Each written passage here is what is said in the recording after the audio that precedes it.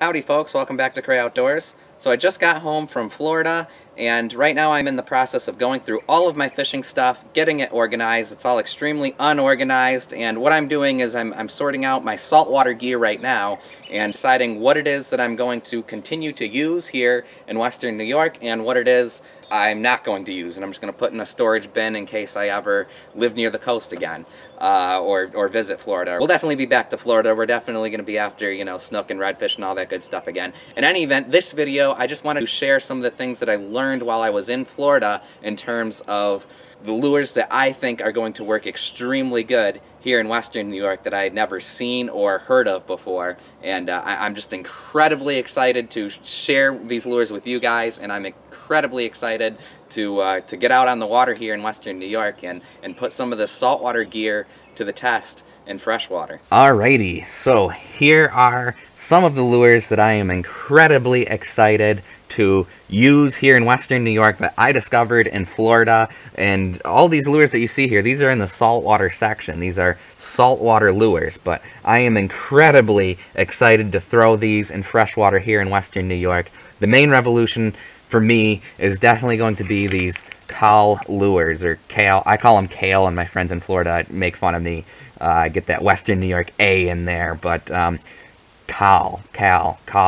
I gotta say kale. I got that Western New York A accent. I apologize for that. I know kale is lettuce, but in any event, these things are lettuce. I'm telling you, these things are awesome. They are great for all sorts of saltwater fish. I mean, everything from flounders to snook to small tarpon, redfish, everything hit these things. Sea trout, everything hits these things in saltwater. I guess saltwater bait fish look like this. I don't know. I found that the plain white color was the most effective, but I'm definitely most excited for these black and white ones here in Western New York. And these ones actually glow in the dark a little bit as well. I believe these ones here don't glow. But they look just the same, and I'm incredibly excited to use these. Check them out. Look at these things. I mean, nothing mimics a dace better than this. This looks exactly like a dace. Dace are one of like the primary bait fish in all of the streams here in Western New York. I mean, I honestly think trout and everything's going to hit these, but I'm definitely most excited for smallmouth and walleye. I think these things are going to be deadly for smallmouth and walleye. Clearly, I really stocked up before I left Florida. I've got bags and bags of these things because I know that they're going to be killer. I've got bags and bags of the white ones too. Again, I just know that these things are going to be killer here. And you can see they've got all different colors. There's a whole multitude of different colors. There's different brands that make them too. DOA are the main ones, but other brands make things that are very similar. Like these is Saltwater Assassin. Basically, the same lure, and so you can get a variety of colors even besides just the ones that DOA makes. Look at these ones. I'm excited for these ones too. I'm excited for these red ones as well.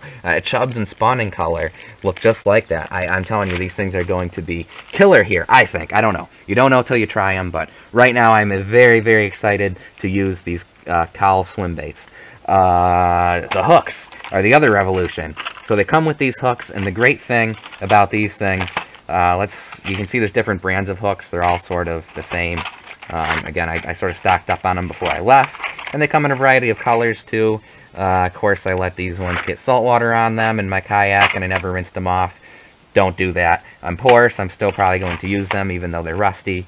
Let's open these up real quick, and I'll show you basically how to rig these things. It's extremely simple. There's a variety of different ways that you can rig these baits, and there's a million different ways you can rig them. You can use them as trailers.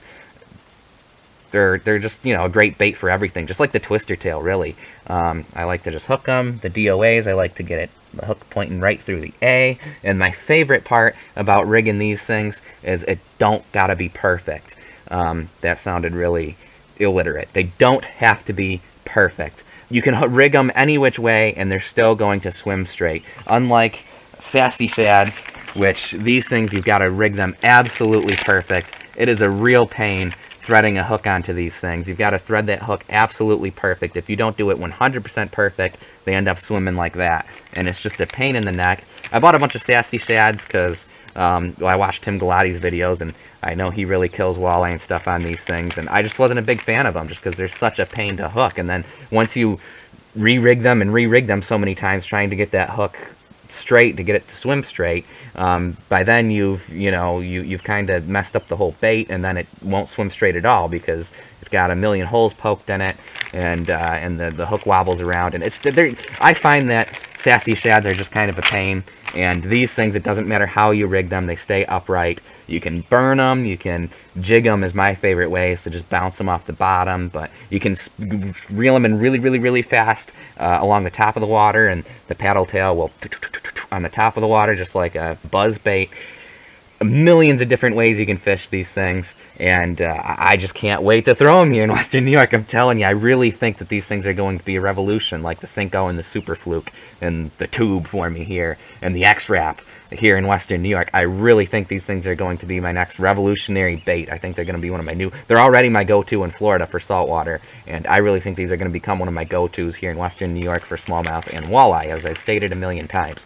The other great thing about these hooks is these are the perfect size hook for Berkley gulp minnows. Now, the 4-inch gulp minnow, I don't feel like taking one out because these things smell and get my hands all oily and I'm working with cameras, but these hooks are the perfect size for the 4-inch Berkley gulp minnow. Lots of people use gulp minnows. Again, they're a great bait for walleye around here, and I've never really found a jig head that I liked for jigging the Berkley gulp minnow. It's a very effective way to fish it, and I've just not found a jig head that I've liked. You can use, the regular shaky heads jigs, which is what most people use, but they're extremely expensive for some reason, and I like these hooks so much better. I mean, these hooks fit the Berkley gulp minnow perfectly. I caught a lot of fish on Berkley gulp minnows in Florida, which not a lot of people use these Berkley gulp minnows in saltwater. Worked very effectively in saltwater, so I'm guessing that these Cal swim baits are going to work extremely effectively in freshwater, just like the gulp minnow works effectively in saltwater. There must be a similar forage that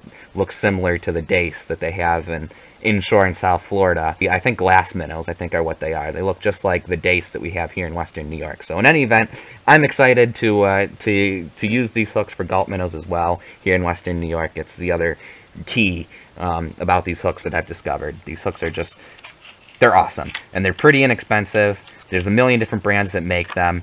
They're sort of made specifically for these swim baits, and so they should be pretty easy to order. They're, I think, a couple bucks for a whole package like this. They're pretty inexpensive, so I'm going to be ordering these things from now on, and we'll see how these things work. I think that they're going to be extremely effective. The other bait that I wanted to show you real quick is these. They're basically just a Super Fluke, but check out the color. I don't know if Zoom Super Fluke comes in this color, but I think this color is awesome, and I can't wait to throw these too. I think this is going to be very effective for pike and stuff in the rivers around here in Western New York. That looks just like a white sucker or something, so I'm excited for that as well. So the other bait I'm really excited about is bucktail jigs. Bucktail jigs are a great multi-species lure everywhere, but in Florida, saltwater bucktail jigs are very high quality and relatively inexpensive. These are a couple bucks. Here in Western New York, bucktail jigs run a lot more expensive for some reason, even ones that aren't that great of quality. And these things are great quality, man. These jigs here in particular, I'm very excited about. Look at the colors on that thing. Cannot wait to throw these things for walleye. You can see on the picture there's a snook. These are meant for snook, but I think they're going to be extremely effective for smallmouth, walleye, and all that good stuff here in Western New York. And I caught a lot of things on these things besides just snook. I caught look down, jacks, big redfish. So this is an extremely effective jig in Florida, and I think it's going to be an extremely effective jig in the freshwater here. This isn't like actual bucktail material. This is like some kind of nylon. It's very, very durable, and yeah, these jigs are great. Can't wait to use them. Here's just another bucktail jig. I mean, these are just a couple bucks at Walmart. The other big revelation I had is musky lures. And I sort of hate to say this because I know that there's a lot of tackle shops around here, local shops that have big musky sections, and they sell a lot of musky lures that are made locally. And so I'm still going to try and support, the local lure makers when I can. But $20 for a jerkbait is just ridiculous. And I don't know, most of the musky lures here in Western New York are literally $20 or more for just a simple jerk bait or a simple bucktail jig. Bucktail jigs, musky and pike size bucktail jigs, they're so expensive here in Western New York. Guys, this is $4. These lures right here, $4 before I left Florida. And look at the colors. Those things are going to be awesome for pike and muskie. This one too, $4. It's going to be awesome for pike and muskie. And these things, this thing was, I think 4 or 5 bucks. And I believe this one was like 7 or 8.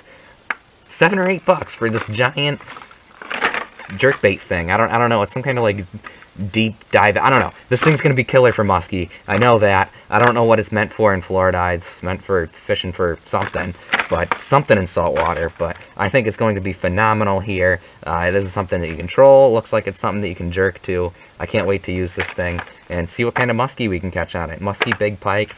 But got a bunch of these jerk baits too. This is just one of them. Yeah, man, I'm just gonna be shopping in the saltwater section from now on. Whenever I need a new muskie bait, no more paying $20. These things are just a couple bucks too. I believe these are like $4 or $5. Check it out. It even comes with a little twister tail attached to it. And this is big and heavy. This is gonna be really good. And current. These ones are like below the Kinzu Dam.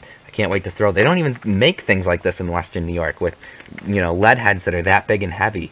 So I think this is going to be great for getting in that current underneath dams and jigging up those big giant muskie. I cannot wait to use these things. I don't know what I'm guessing they're used for, like jigging offshore into the reefs or something for big predator fish in Florida. But I think there's going to be extremely effective muskie lures too. So I'm excited for them. This is just another spoon thing for snook. And one of these spoons would be very, very expensive in Western New York. In Florida, I believe this was $2 or $3. So yeah, these are the lures that I'm excited to use. I pretty much showed you guys everything. Definitely, I mean, if you're looking for budget muskie gear, go online and look at saltwater stuff. If you're looking for a bucktail jig for muskie, never type in like muskie bucktail. Type in snook bucktail. I'm telling you, snook bucktail jigs are so much less expensive than the muskie one. I don't know why. I guess it's just because snook fishing is such a bigger thing down in Florida, or just on the coast in general, that they can mass produce these things down there, and up here they're handmade or something. I don't know. All I know is I paid $4 for a really quality bucktail jig, and you can order bucktail jigs online for snook too. And if you order a bucktail jig for muskie online, you're looking at paying, you know, $12 to $20, where for snook you're looking at like $4 for a quality bucktail jig, a big quality bucktail jig that's going to work just as well for muskie. So that's what I discovered in Florida. Thank you guys for watching. Be sure to subscribe, and we'll catch you hopefully on the water catching some big old fish on these saltwater baits here in Western New York.